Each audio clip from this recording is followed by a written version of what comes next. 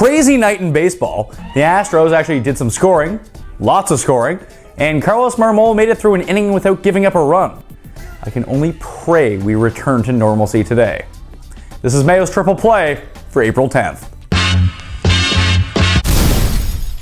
So the Astros finally built up the courage to fight back. Good for them. But Brandon Maurer getting knocked out in the first inning last night presents a better value for us. How so? Well, Maurer was taken by almost a third of teams yesterday, and his stinker has people hesitant to pick on Houston again. Won't deter me.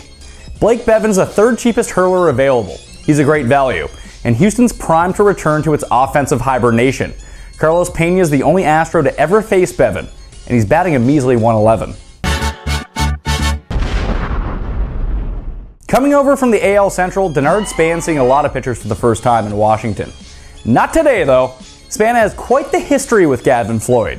He's a .500 career hitter opposite the Pale Hose righty, and that's over 26 at-bats. Plus, the Nard Dog's hit in 6 of 7 games this season, and is always an overlooked source of speed. Comes with a fantastic price tag, too. Span's currently cheaper than Logan Schaefer and Roger Funky Cold Bernardina. Get him in! Finally, let's head to Wrigley for a juicy batter versus pitcher matchup. One where the batter always seems to prevail.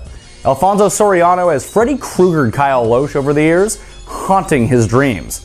And this is no tiny sample size.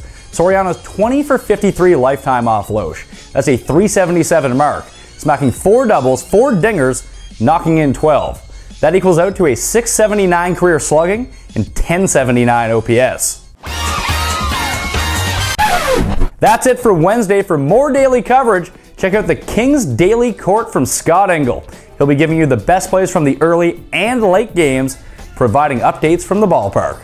Find it on RotoExperts Daily tab, rotoexperts.com/daily. I'm Pat Mayo. See you tomorrow.